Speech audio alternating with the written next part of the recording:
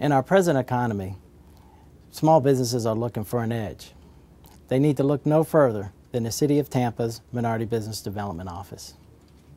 Located on the 5th floor of the Tampa Municipal Office Building, the Minority Business Development Office, commonly known as MBD, is focused on ensuring that a diverse group of small businesses have a fair and equal opportunity to participate in the city contracting and procurement activities.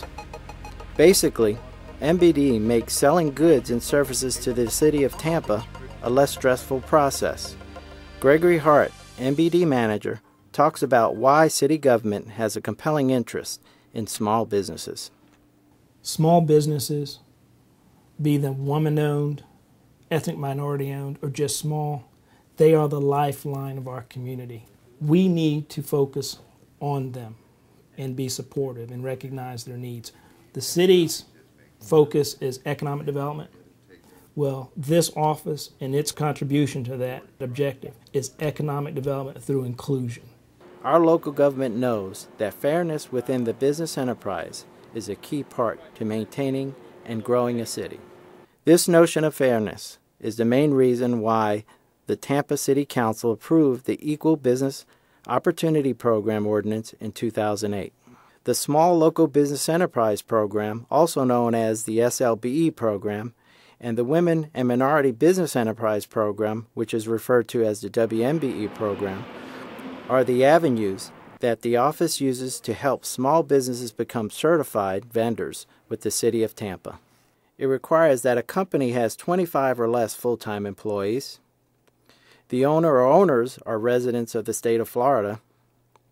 The business is located in Hillsborough, Pinellas, Pasco, Polk, or Manatee counties. The business is independently owned and operated, and the business's annual gross receipts averaged over the past 3 years are $2 million or less. Hart talks about the advantage of this program.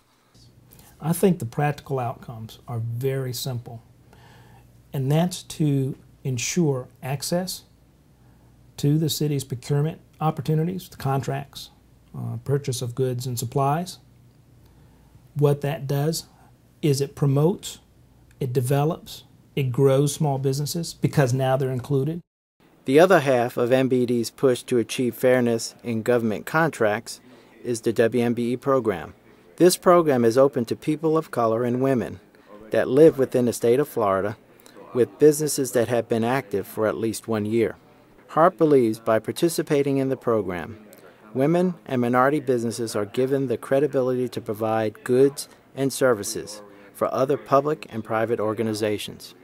Our private sector partners recognize the credibility and integrity of that certification, and therefore they look to us to make referrals, to provide a list or directory of certified small and local businesses so that they can meet some of their diversity supplier initiatives.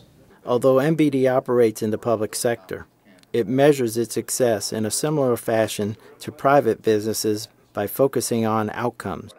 Through collaboration with the City of Tampa's Technology and Innovation Department, a comprehensive monitoring software program was developed. The software tracks payments made by the City of Tampa to all vendors and subcontractors that perform work on behalf of the city. Hart says reviewing outcomes and internal practices have set his office on a course to help more companies in the future. The staff in this office is very dedicated, very committed to assisting small businesses, women and minority-owned businesses.